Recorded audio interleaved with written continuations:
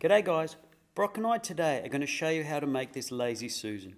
Real easy project, super cheap, you don't need a lot of gear, and it's only going to take us 2 sessions.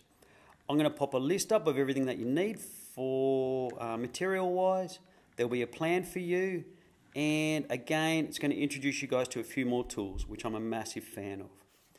And interesting fact, apparently the Lazy Susan was named after the inventor's daughter who struggled to reach a few things on the table. That's it. Let's get into it.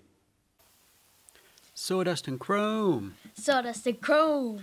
Everybody loves Sawdust and chrome.